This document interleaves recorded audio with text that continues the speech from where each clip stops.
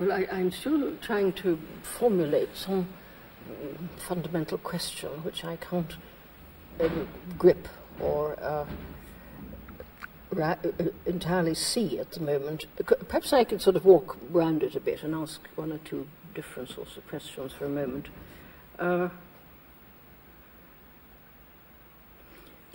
You feel the idea of duty, I think, is very duty. Duty. Yes, the idea of duty, I think, is a fundamental one in most moral systems. Yes. I mean, the philosophers argue about it, but there it is. People are taught when they are growing up. They're taught duties. Duty, they ought to tell the truth, for instance. Yeah. And other things being equal, Yeah. They ought to tell the truth. Perhaps they ought always to tell the truth. Well, you shy away from the idea of duty. I feel responsibility is better than duty. Well, all right. Well, then, but responsibility, then, a sense of responsibility would be a sense of duty. No.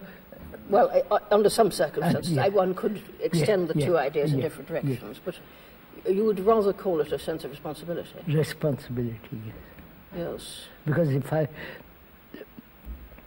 responsibility implies care, yes, affection, yes, a sense of communication with other person. yes, Not doing something because you're obliged to do, or disciplined to do, or told to do, but be responsible.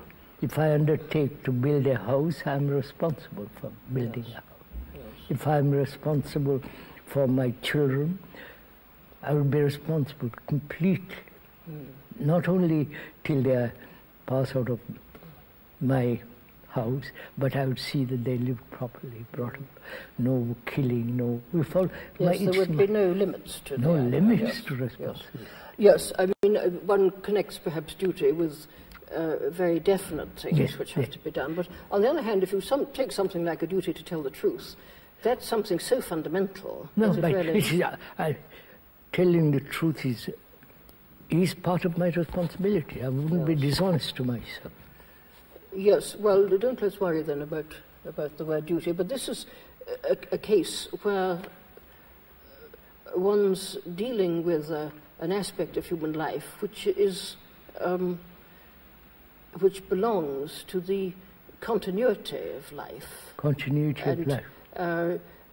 Would you say that just by that being so, that it is an everyday notion which is part of the decent moral continuity of a society's life, would you regard it as being essentially different from what we were talking about this morning, from the real thing and from love? Yes, I would consider it different. But I don't see quite where the division comes. I mean, I'm always trying to build up structures which I want to see where the division comes between ordinary, what we would call goodness or moral behavior, and this fundamental thing. Could we start, why are we fragmented? Why do we look at life and all our actions and our business, whatever it is, always this fragment, business, religion, love, hate, you follow? It's all so broken up. Well, I mean... Why? Why do we do this? Well, life has to be dealt with. I mean, Yes, every day but why should I accept life to be dealt with in this way? I think because to unify it, I mean, to have a unitary, I mean, you seem to feel that we should have some kind of completely unitary selflessness, which then isn't divisible. Yes, that's it. But then, I mean, let's say the words like truth and love are one. If there is love, there is truth. There is beauty. Yes. This is so. If one is looking at it in a philosophical sense, but somebody... No, in actual sense, I mean, if I have really loved, there is beauty in it. Then yes, I can't be dishonest. Yes, beauty is a more difficult concept for this purpose. At least I feel. What worries me is the point of connection between the truth, which is love, the fundamental truth, and ordinary conceptions of truth, as in tell the truth. Yes, I suppose I've lied, and I acknowledge I've lied. I acknowledge if I've been angry. That's honesty. That is the truth in ordinary sense of the word. Yes. I don't cover up my lie with lots of phony stuff. I say I've lied. I've been angry. I've been sorry. I've been brutal. It's. I think we are so trained to cover up all this kind of thing, to escape from all this, not being terribly honest to oneself. Yes. Well, how does this connect with your? One of the things which I think you're very much concerned with is overcoming conflict. Yes. And overcoming separatist that's thinking, right. and so on. This then does suggest that there's some. You make these distinctions between desire and love, for instance, and you then bring truth into the center by saying that love is truth. Yes, of course. But this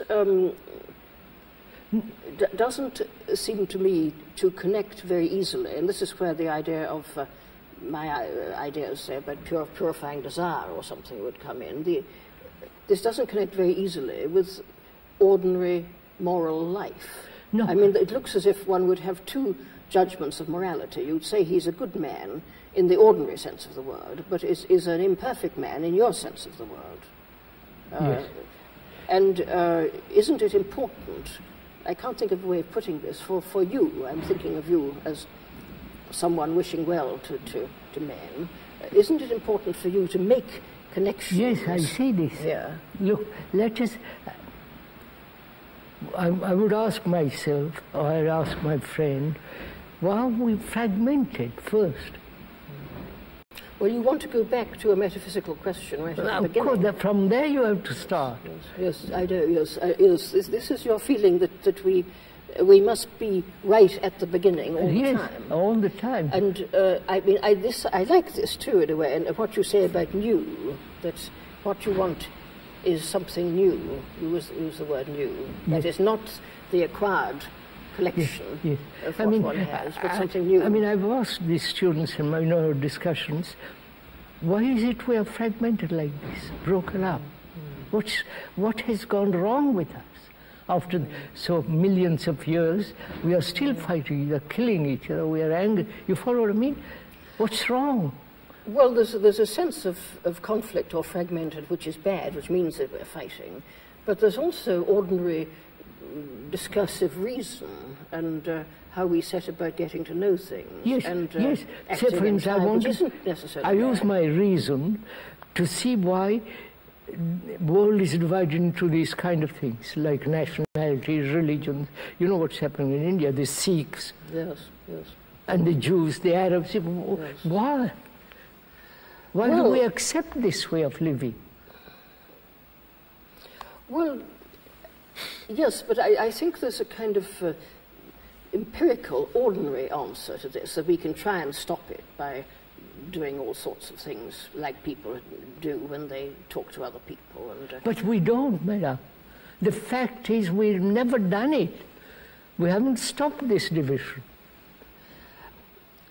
I mean, if I had a son with an Arab woman, a son with a Israeli woman, what am I to do? They're fighting. Yes, well, I think you wouldn't deny this, would you, that part of what you want to communicate is something which would have practical effects. It has practical. In politics. Yes, politics, religion, daily life. Yes. Which is, I would say, look, don't let's start with theories and all that. Let's start why we human beings, right through the world, are so broken up, so divided in ourselves. But this is partly a,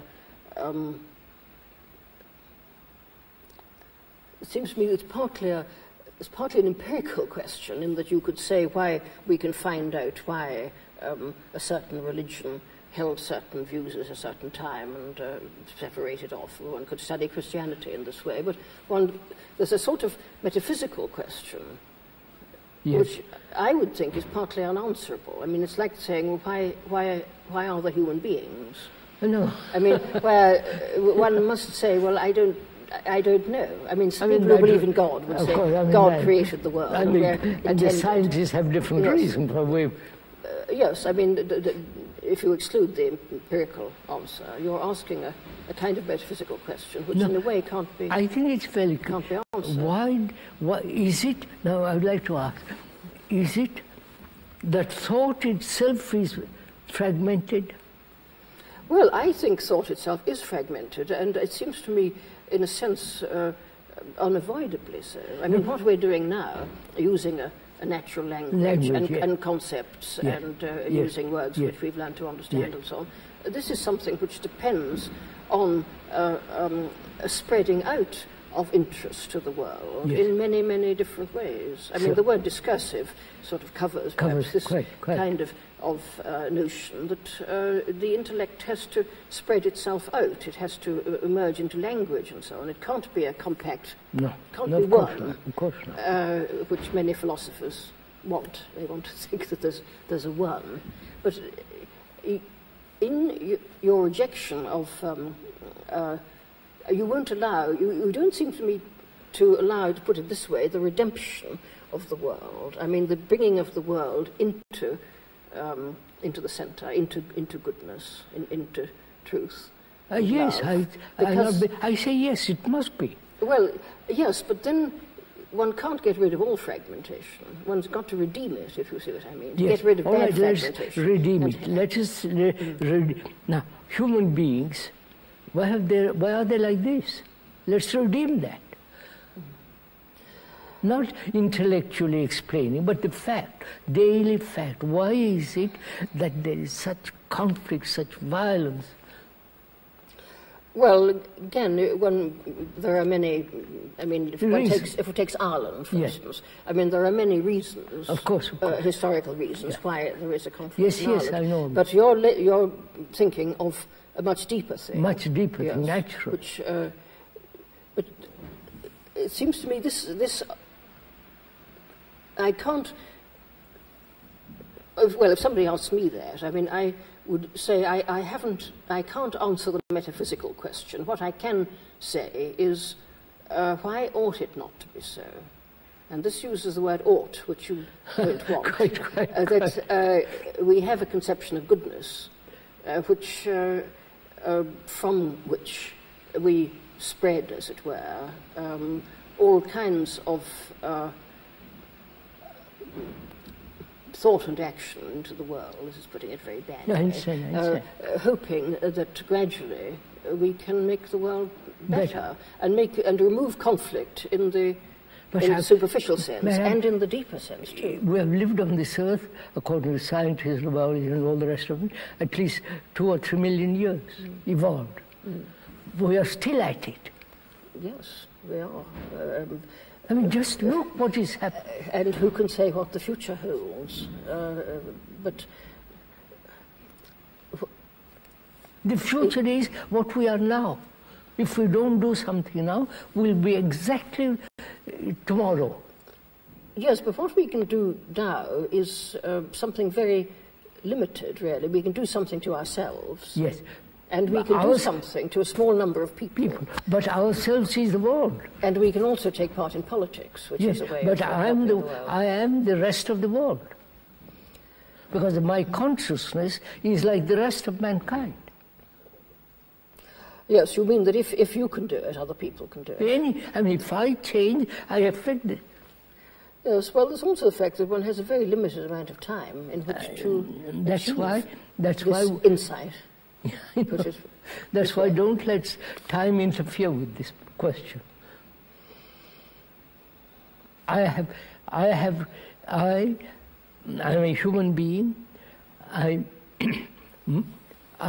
My way of life, my way of thinking, my action is comparatively like the rest of mankind. Yes.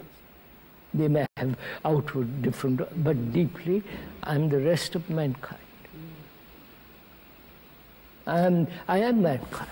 Well, except that you're a very unusual person, but leaving that aside. No, I am mankind, because we all suffer, we all go through a hell of a time. So, I am the rest of mankind, so I am humanity. That is real love. Yes, but how does this... Therefore, see, I'll show you. If somebody says, well, all right, but you're just you're by yourself. I mean, you may be showing what is a human potential. But, you show what a human come and join me. Come and join me. Yes, well... come and let go your petty little nationalisms and all the rest. Come and join. Let's be free and look at the world differently. And not always keep in conflict with each other. Every husband, wife, madam, this is happening every day of one's existence.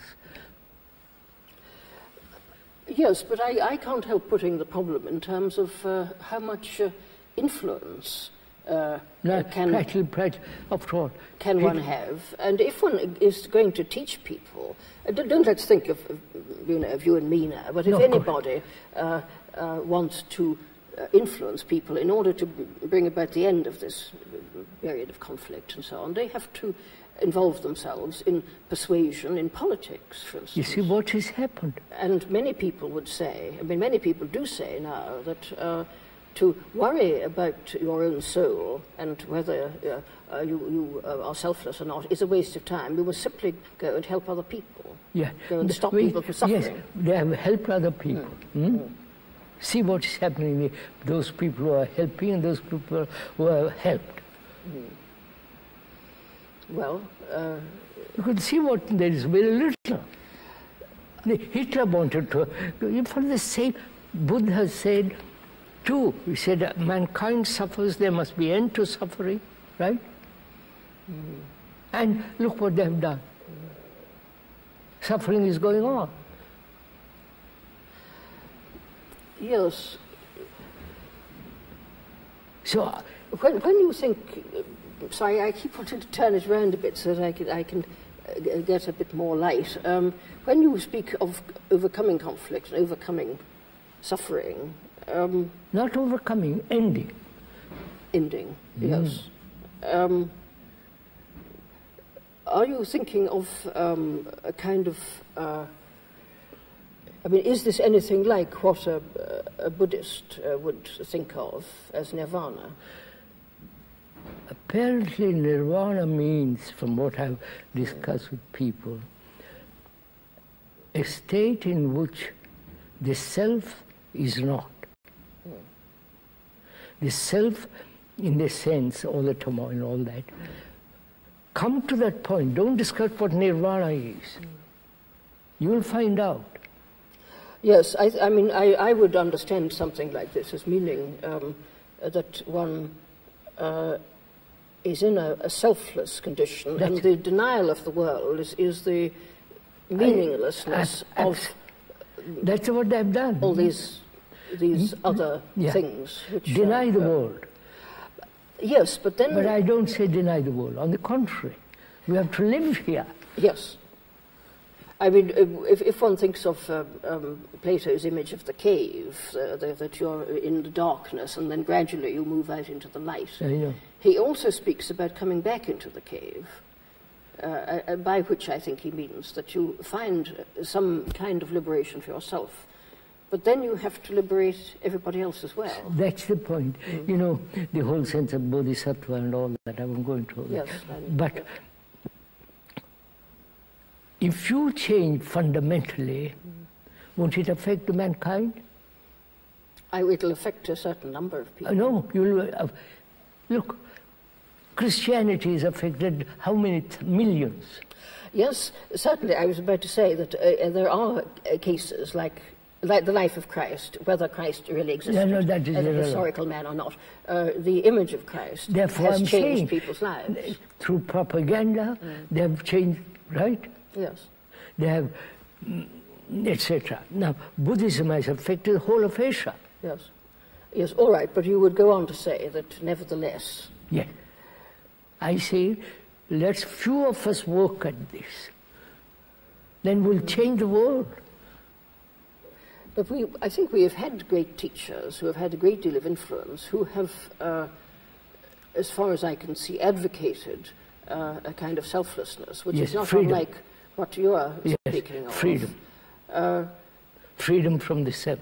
But what is one to do? I mean, it doesn't seem to me that... Oh, no. No, of course, what is one to do requires sitting down, talking about it, going into it. Right? Naturally.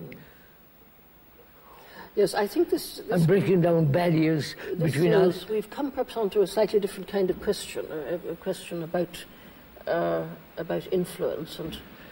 I don't want to influence anyone. No. That's the worst thing to happen, because if I influence you, somebody else will come around and influence you too in another direction. Well, yes, but But if you see something for yourself, it's clear. Well, yes, that again is something which we agree about, that you have to do the thing yourself. Yes. It's no good being told by somebody. Therefore, no propaganda, no programming. This is something which I think theologians are realizing now, that you can't have God thrust upon you. I mean, whatever the spiritual life is something which you have to discover for yourself and appropriate for yourself. In the spiritual world, there is no authority. Yes, I mean, but now everything is that. They want authority. People want some kind of security in authority. Yes, well, I don't myself see any answer to the problem of how the discovery of spiritual truth, or whatever this may be, can change the world. You perhaps have more hope for the world than I have. No, I am neither pessimistic nor optimistic. But I see, unless there are few of us radically change the whole psychological structure, we're going down the hill all the time. That's all. Yes. Well, I agree with that too. I mean, if the world lost people who were concerned with what you're concerned with, I think that it would lose its center in some way. Yes, that's what I mean. But there are very few people who are concerned to be totally free from all this. Yes. But then you want to put it sort of bluntly, as it were, you want there to be more of such people, but at the same time you reject traditional methods of, for instance, ideas of duty, ideas of asceticism and so on, which have been, as it were, part of the training of people who achieve perhaps this why state. Should I be trained? If I see something to be true, I stick to it. Why should I train? I think you've probably had a gift of grace, or what a Christian would call grace, which a lot of people haven't had. That is, what you achieve easily would be very, very difficult to achieve for the majority of people. Perhaps that may be, but I mean, after all, there must be. All right, if you use the word grace, all right, be in a state to receive that. Yes, yes. Which means don't be selfish, don't be have conflict, have some kind of inward silence. Yes, I agree entirely with this. Yes, I think, don't let's argue about the question of influence or politics, because I understand your position here. I think I would think, I would feel that it is perhaps important to try in certain ways to influence one's surroundings. But I know that this is full of difficulties. I'd rather, in a way, stick to the question we were worrying at this morning, though I don't quite see how to find the way of enlightening myself on this subject. It's partly to do with the question of time and fragmentation. Time is fragmentation. Yes. So that's it. Yes. To be free of time. Yes. And to be that means no movement forward. Yes, free and in the truth and love, and not to be acquiring and not to be planning. Yes, that's right. How, I mean,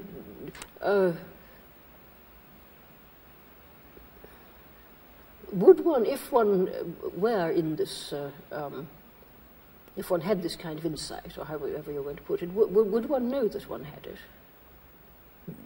I think one wouldn't know, but it will show in your actions. Yes, yes. In your daily life. Yes. But you do accept then that there are two. It seems to me that you are thinking in terms of two entirely different planes, and I'm wanting to connect the two. No, and I think there's a physical plane, right? Yes, well, there's a psychological plane then also, which is what we were speaking of at the very start. All the time. Yes, yes. Psychological plane, why should there be division there? Why should there be superior psychology or lower psychology? It is whole psychology. Yes. I mean, some kind of redemption. I introduced the word redemption. It doesn't matter. Yes, I understand. Of the sort of psychological hurly-burly of one's mind. Yeah. I mean, it seems to me it can happen in a quite ordinary way. I mean, people wouldn't be puzzled by it. It would just be a sort of natural function. See, I would to be redeemed by whom? Well, if I look to you to be redeemed, I'm lost. Yes, I'm not thinking of being redeemed in the Christian sense. No. Or in any. I just mean by redeemed, I just mean that something which is fragmented is drawn in. I'm using an image of, yes, I understand. Of a centre and of outlying parts. I mean, picture somebody, what I'm trying I'm all the time trying to discover where this divide is, that you make a divide between, say, the life of a very good man. I mean, let's... Ordinary sense, good. Yes, of an ordinary, very virtuous man who's been very unselfish in the ordinary sense and done a lot of good to people and so on. Between that life and the life of truth. That's totally different. Well, why is it totally different? Of course it is. I mean, you can say, this seems to be a metaphysical remark to say it's totally different. I know both. Yes, you don't mind. Both are metaphysical. Yes, go on. And after all, the self is a very subtle, cunning thing. It can hide under prayers. Oh, absolutely, yes. It can hide under every little action, thinking it's noble. Yes. I am helping mankind. Yes. I am influenced for the good. Yes. I'm really a remarkable person, admired by everybody, in brackets, as it were. Yes. So, to understand that, what the self is, you require such observation, such in daily looking at it. Not just say I'm free at one moment and say that's it, but it requires such attention to everything that you're doing. So you would think that if somebody was entirely absorbed in outward action, as it were, that's the most dangerous. He wouldn't be in the truth. That's the most dangerous thing. So a certain amount of fundamental quietness. I mean, this could be compatible with doing leading an active life. That silence is not the product of thought. Yes, yes, okay, that's good, yes. That silence is not to be cultivated. Yes, yes, yes. Yes, I think I believe in that silence too. Silence, quiet. Inside there is no movement. Yes. And this would connect with what you say about living in the present. Yes. Yes. And timelessness. I don't know, you know, meditation is an extraordinary thing, you know. I've talked to various types of people who meditate. Yes, yes. Tibetan, Hindu, yes. Buddhist, Zen, you know, all the rest of it. Yes. It's all a conscious, deliberate effect. It isn't something you do for the love of it. Yes. Not meditate for the love of, you can love for the, and yet be selfish. But I mean in the sense, to do meditation without conscious effort. Yes, I think any means that one adopts towards goodness is likely to become a barrier. Absolutely. It's likely to, because one seeks idols. I mean, we are idol worshippers. Oh, that's finished. Yes. That's not meditation. That one seeks a consolation in the feeling that you're doing something. Yes, but nevertheless, doing it could help you. I mean, I've talked to people who have spent years, please, I mean it, yes. 25 years. Yes. And they come, and the man came to me, who was about 70, much older than I was, and he said, I've spent 25 years in the jungle, of wandering over, begging, and I've deceived myself all along. Well, he's to be congratulated, I suppose. Yeah, I know, that shows something. He was prepared to say something like that, because people Therefore, don't often admit. To be really quiet is something you can't cultivate, you can't get it by practice and all the rest of it. So it is your daily life you have to be quiet. It comes by a gift, perhaps. No. Your daily life, madam. Otherwise, what's the value of your quietness? If your daily life is not effective, if your daily life isn't without conflict. Well, of course. I mean, this is why, I mean, I'm constantly wanting to say that the connection with one's daily life is a fundamental idea. Yes. I mean, if somebody claimed to have this quietness but behaved badly in ordinary life, I would be skeptical. I know some are. Yes. So that I think what you're, I mean, my own thoughts on this subject are, I think, influenced by Plato. And I think, or I feel perhaps, that something that you're insisting on is which he also insisted on, was the absolute separateness. Huh? The absolute separateness of this idea of the timeless and eternal. That it's quite separate from what we ordinarily think of as goodness, which is a kind of idolatry. Idolatry, yes. Quite. And he uses the image of destroying idols, that you destroy images, you destroy idols, and you go on. But of course he does picture life as a pilgrimage in a way in which I think you don't. You don't want to think, because the idea of the pilgrimage itself. If I have no images in myself, about anything, there's no self in there. Yes, that you're really picturing what many spiritual people have thought of as the end of the journey. I mean, that you're at the end, except that you want to insist that, of course, one is already, in a sense, potentially at the end, or that there is only... One has to be careful of that too, because the Hindus believe there's God, there's Atman inside, and that give him a chance, peel off your ignorance, and then you will be like that. That's an assumption. I don't want to assume anything.